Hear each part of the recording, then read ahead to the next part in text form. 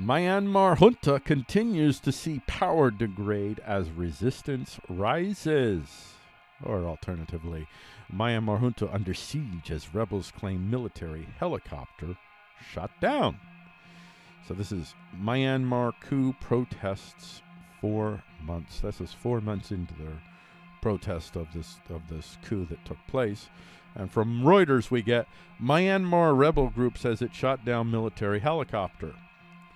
An excerpt from that: the Kachin Independence Army, one of Myanmar's most powerful rebel groups, said on Monday it had shot down a helicopter after returning fire following airstrikes by the military, an official at the group said. The United Nations estimates that tens of thousands of civilians have fled their homes as a result of fighting between the military and ethnic minority insurgents in remote northern and eastern frontier regions. The conflict intensified after Myanmar's generals seized power on February 1st, ousting the elected government led by Aung San Suu Kyi. Now, you know what? I am done with this. I have been saying Myanmar. I still can't get what it is. So let's do this. Let's go to... Let's see if we can have a spelling. Myanmar... Oh, let me go to google.com, because I think Google hopefully will have... Let's see if you have Myanmar. So let's see. Do you have Myanmar? No. All right. Myanmar pronunciation. Let's do that. All right. Here we go. Ready? Myanmar.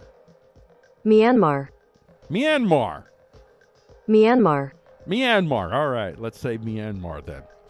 So, let's go on. That was needed, folks.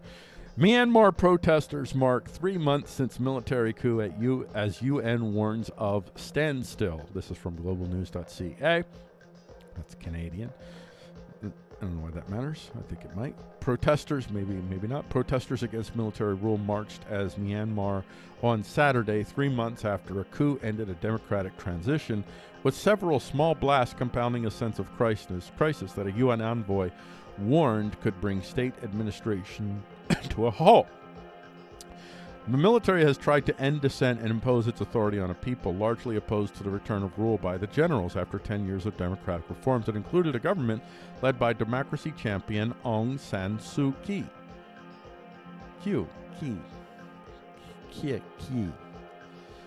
I don't know how you pronounce Kyi, K-Y-I. How do you pronounce that, Kyi? Despite a relentless crackdown in which at least 759 protesters have been killed, way more than that, but whatever. According to the Assistance Association, and that's speculation on my part, it's way more than that, but I think it's a reasonable speculation.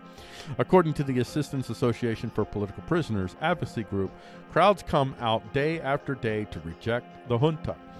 This is from channelnewsasia.com. Thousands rally against... I'm sorry, I coughed. That's terrible. Coughed into the microphone. Please forgive me. Thousands rally against Myanmar. Hold on.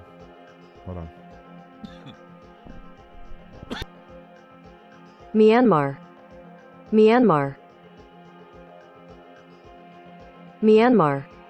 All right. Just get that down. Myanmar.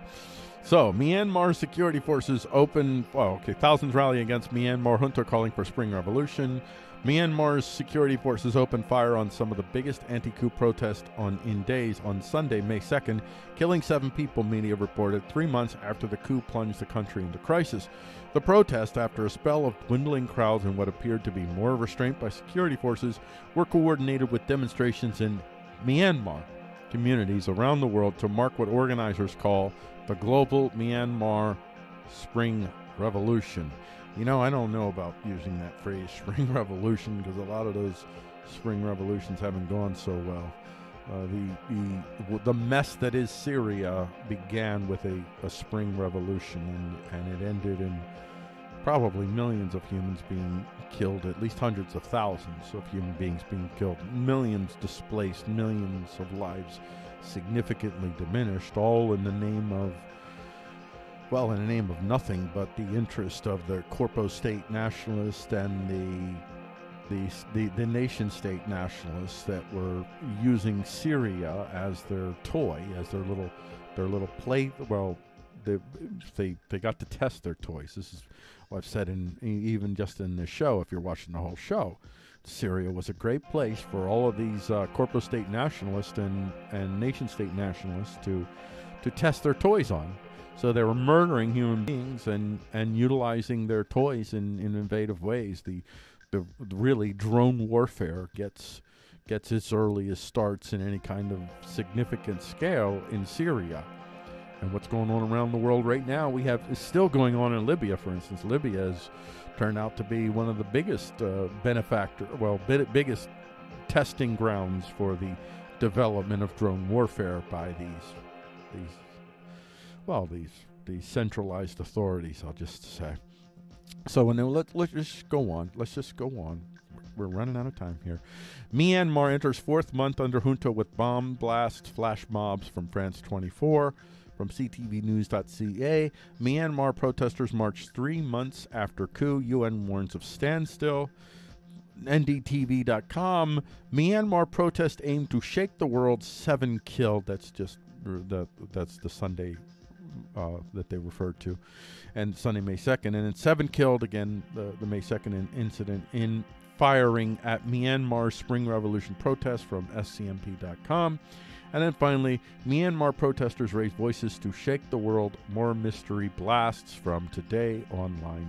And I guess we're going to leave it at that.